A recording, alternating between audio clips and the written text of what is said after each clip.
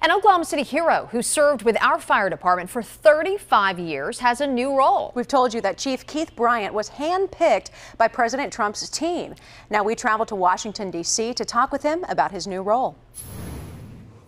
There's nothing like being on the fire scene. For Chief Keith Bryant, a day on the job today looks much different than it did this time last year. And there's nothing like being at the fire station and responding to calls. After spending 35 years with the Oklahoma City Fire Department, good quick attack on the fire, 12 years as chief, us controlling the situation as best we can. He said it was time for a new challenge. When the President's administration contacts you and asks you, I didn't think I could tell them no. Chief Bryant was handpicked by President Trump's team to lead the U.S. Fire Administration in Washington, D.C. The Department of Homeland Security contacted me shortly after the election. It was a sense of patriotism, if you will, that when your country calls you, you go serve. And how did he feel after getting the job? Shocked and honored both. Again, I never thought or expected anything like this for myself, to be honest with you. But here he is in our nation's capital, and he told me his experience in Oklahoma has prepared him to serve his country in this way. The natural disasters that we worked and seeing that the toll that they took on our community.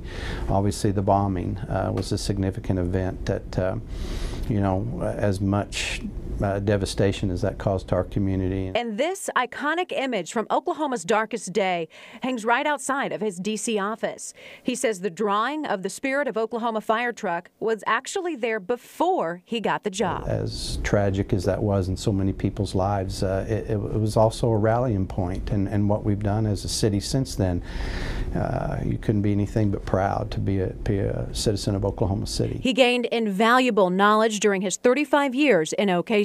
I brought a wealth of knowledge and experience to this position. And so not just within the confines of what the U.S. Fire Administration is responsible for, but within FEMA. What was the emotion like coming here? Well, absolutely bittersweet, and certainly with the people within the city of Oklahoma City that I was working with during my 12 years as chief. It was very difficult to leave that situation. If I had to move on, I felt like this was the best way I could move on.